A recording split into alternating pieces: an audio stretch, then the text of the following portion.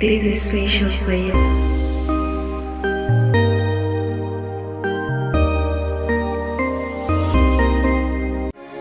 Bana, mambo vipi mtu wangu ambao unatazama channel hii ya Special for You TV? Ninakushukuru sana, usisahau kusubscribe hapo chini.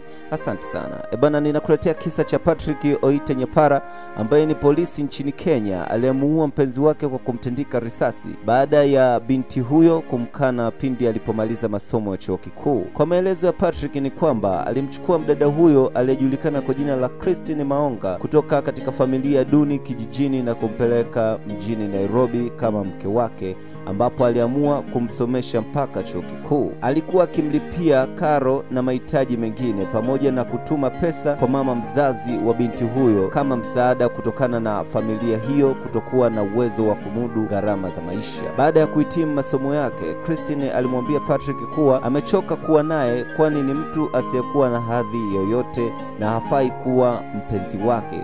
Hivyo ni vyema kila mtu afanye mambo yake. Na mnukuu, nimepata mpenzi mwingine ambaye ananifaa sana, pia ni mkurugenzi wa kampuni moja kubwa sana jijini Nairobi, hivyo siwezi kuwa na wewe Patrick, mtu usiyekuwa na future na ni daraja D ambalo ni dhaifu kwangu. Hayo ni maneno ya Christine. Patrick hakuelewa kauli ya mpenzi wake, akaamua kwenda kijijini kwa mama yake na Christine kuomba msaada wa suruhu ili aweze kumuoa binti yao, kwani alikuwa ametumia gharama kubwa mno kumsomesha. Mama yake binti alijibu kuwa hawezi kumpangia mtoto wake mume wa kumuoa, hivyo anapaswa aachwe ajiamulie yeye mwenyewe. Patrick hakukubali, akamtafuta dada yake Christine na kumweleza hali halisi, lakini alijibiwa kuwa hana hadhi ya kumiliki mwanamke aliyehitimu chuo kikuu, hivyo atafute mwanamke wa levo yake mgambo kama yeye. Aliondoka na kurudi nyumbani na kuchukua uamuzi mgumu kwa kumuita Christine nyumbani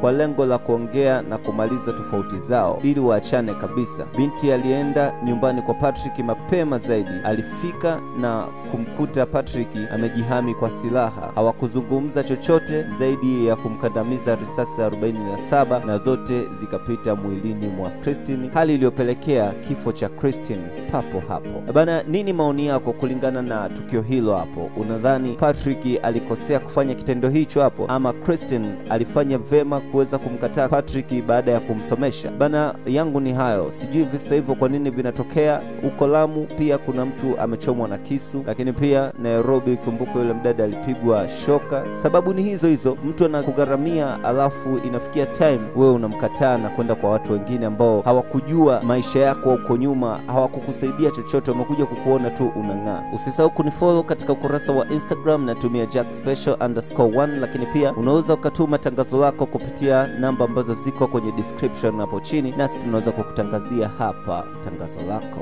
Bana, Special for You TV yangu ni hayo. Tupia maoni yako kulingana na kisa hicho hapo cha Patrick na Christine. Asante sana.